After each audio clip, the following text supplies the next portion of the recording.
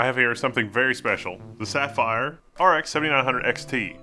There's no X, we're short at X! And 4 gigabytes of memory, as it turns out. But let's unbox.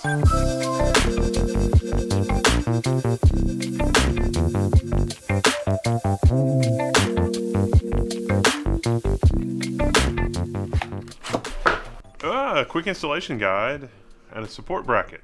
The support bracket installation guide. Because of course, look at that. It's a nice aluminum support bracket. All right. And some big old screws. 3 big old screws, as a matter of fact, for the thick installation bracket. And it's not super heavy. If I were an OEM, I would feel comfortable shipping this card in shipping because it's not super insanely heavy. We've got dual 8-pin power connectors, no power connector insanity here, and a very heavy, thick copper base plate on the bottom. I can see that immediately. We've got 3 replaceable pulse fans. I can see the Phillips screws that make it easy to remove and service those fans. And at the back, we've got 2 DisplayPort 2.1, 54 gigabit, and 2 HDMI 2.1 ports. This card looks like it also has some built-in anti-sag reinforcement. It is a tall card, so you'll need a wider case. It looks like we've got 5 heat pipes at the back. That's a very long card. That's a very impressive card. Let's put it to the test.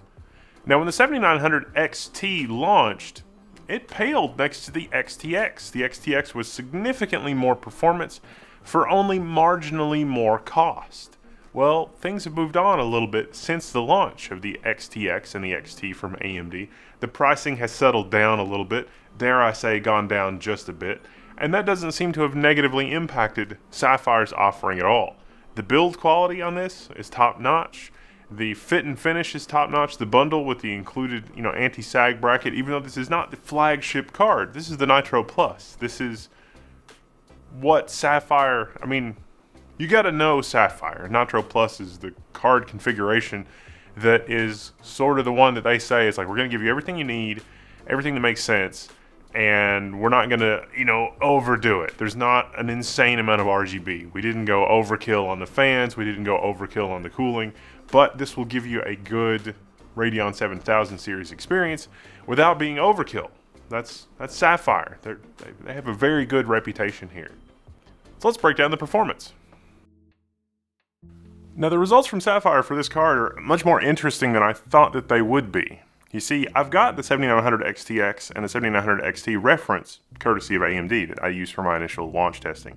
And I've been running those cards pretty much continuously on Linux, not on Linux, on Windows, the driver updates, and then through Vapor Chamber Gate, and my cards don't seem to be affected. So, okay, fun, interesting things. Now, this card from Sapphire is a non-reference design. They've done their own cooler, they've done their own power tuning, they let the card sort of do some interesting things. When I reviewed the 7900 XT, I thought that it was an awful lot slower for only $100 price difference. Is this a marketing strategy? It's like the Halo product is only $100 more. Just splurge and get it because, yeah, the card's $100 more, but if you're upgrading the entire rest of your system, as you should be, to not get bottlenecks unless you've got a really recent system, in which case, why did you buy a crappy GPU when you bought your system? The $100 price difference is negligible given the overall cost is hovering around $1,000 plus or minus. Well, what Sapphire's done here, much to my surprise, is split the difference between the reference XT and the reference XTX. Yeah, the 7900 XT from Sapphire, the Pulse too. This is not like a toxic edition because Sapphire has their toxic versions, which are really nice, and I'm looking for the toxic XTX, but the Pulse XT here has closed the gap. It's performing head and shoulders better than the reference 7900 XT, and it's pretty much 50% of the way out of the box between the reference XT and the reference XTX. So, depending on what the pricing is, that could be a much more compelling option. Just, do the calculus. Look at the cost of an XTX in your market and look at where you're landing in terms of performance. Overall, the landscape with these AMD cards is, unless you really got your heart set on top shelf ray tracing performance, these are the cards to buy. hands down, you know, if it's a choice between a 4080 and a 7900 XT, the choice is pretty easy. It's a 7900 XT. It's going to be way better in raster performance. It's got 20 gigabytes of VRAM. There are a few titles where NVIDIA pulls ahead, but not hugely.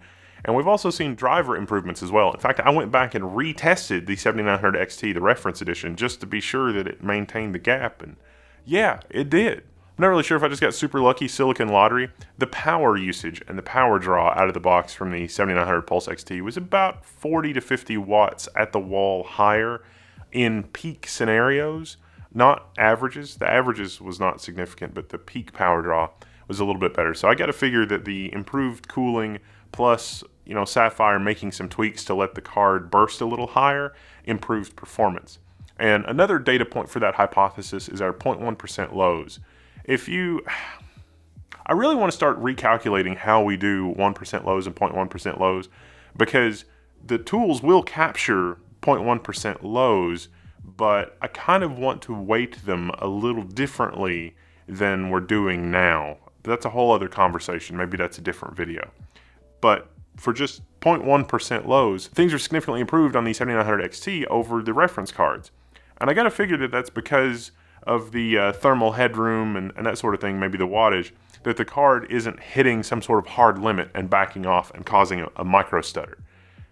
It doesn't happen often enough to be off-putting while you're actually gaming, but over the long term, especially when you're playing a super unoptimized game like 7 Days to Die, it is noticeable. It's also noticeable when Windows has downloaded an update against your will in the background, because the game sort of starts being a little bit stuttery and unresponsive, and then it's like, wait, all the benchmarks are wrecked, and then you have to reboot, and it's like, oh yeah, okay, everything's good now. Game Bar is supposed to fix that kind of things by suspending background processes, but I don't know. That's a story for another day. The bottom line, Sapphire Pulse 7900 XT, what are we looking at? Superior cooling versus the reference version of the card, definitely a check mark. The Sapphire Pulse, usually that's the card that you want to buy if you want maximum value in Sapphire's lineup. Like the Pulse, that's what Sapphire is going for. It's like, and this is a great example of 7900 XT performance and what AMD can promise in terms of driver maturity and how well everything worked for me in testing and so on and so forth. So, good job.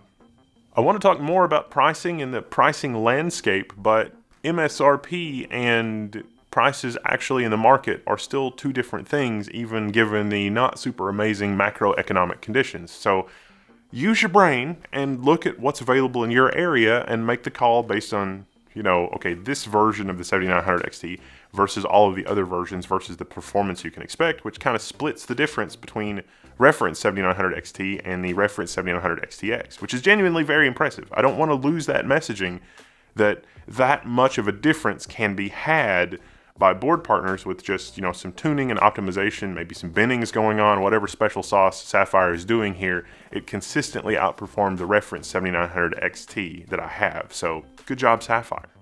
I'm Whittle, this is Level 1. Thanks for hanging out. You can find me in the Level 1 forums. Let me know. Let me know what you want to see. Let me know what you want to see tested with these GPUs, or if you have some really obscure game that is GPU dependent and you want me to try something with a different resolution or whatever, let me know. I'm signing out. You can find me there.